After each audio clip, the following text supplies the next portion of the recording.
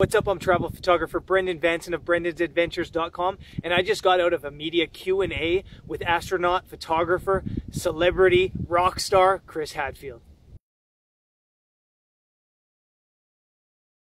So as I mentioned in the little intro, I got to do a Q&A, a media Q&A with Chris Hadfield, who's a Canadian astronaut. And what's interesting to me, and probably you as photographers, as travel photographers, is he did space photography, which was awesome. His work is absolutely stunning. And I got to ask him a question. So let's jump into the Q&A and I'll show you how he answered my question. So as a photographer, I'm one, a massive fan of your work, and Thanks. two, I have a better monopod than you. I would hope so. I would hope so. I'm also incredibly jealous of the opportunity, but I want to know about your setup. Like, are you stabilizing in zero gravity? Are you countering the Earth's movement? All these things. Are you videotaping right now? Yes. I was just going to use your camera as an example. I mean, cameras are, well, yeah. There we go. If you don't mind. I mean, that's nice. Very similar. We have right? But of course, if you look at this, wouldn't it be nice if the center of gravity was right here? But no, because the lens is so long, the center of gravity is, well out here. And so it's really difficult with this lens, which is lovely. But it's really difficult. We use 400, and this is all the way out to a 2. But it's really difficult to get a beautiful, smooth tracking, especially if something's going by at a steady rate. And you're trying to get, you do your best to make your arm and your shoulders be a good gimbal, but we're not a perfect machine.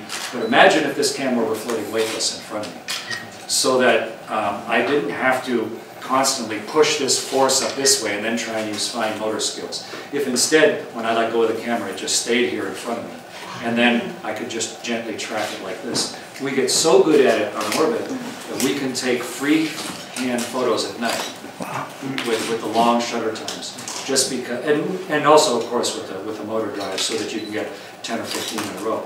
But every third or fourth one has no smudge in it at all. We can get it perfectly smooth, just because you're not, like right now, think of all the little things that are happening. I'm balancing, I'm breathing, my heart is beating, the muscles are firing in my arms, and yet I'm still trying to track this thing smoothly. It's a lot of unlikely things to happen. In orbit, the only one you really have to think about is your heartbeat, because just the pulse of your heart will make the camera move like that. So long as you anticipate that and just get the camera tracking smoothly, then we can get really lovely still photos. And typically the way we do it is, it's a big, thank you for that. It's a big bulging window out of the bottom of the station. So when it's time to take photos, you actually, imagine if we had a huge recessed 1.5 meter wide dish here that was glass bottom facing the world, and everyone wanted to take turns taking pictures. You'd float here and you'd float down, and your feet would be sort of sticking up into the room, and then we just wrap our toes around something to stabilize our whole body, and then you track the world, and you spin around to watch the world where you've been, and flip around to where you're going, or then look. What you never see on an airliner, it's sort of like a glass bottom boat. You just never get a chance to look pure straight down at the world, whereas from the station we have a 1 meter wide window that just looks straight at the world, and it's not optically pure, but it's big. And we actually, it's got a bunch of smudges on it from where our nose touched, or where our lens, we keep rubber mounts on the ends of our lenses, but still you get little dings in the window. It's got a cover on it. But so you hunt around in the window to find one of the spots that has absolutely no blemishes on it. And then you take pictures through that spot and watch the world go by. And every so often we replace the window protecting sheet. But it's, you get better at it. Not only in the mechanics of taking the pictures, but like any photographer in recognizing what's going to make an interesting photograph and capturing things. Well, thank you.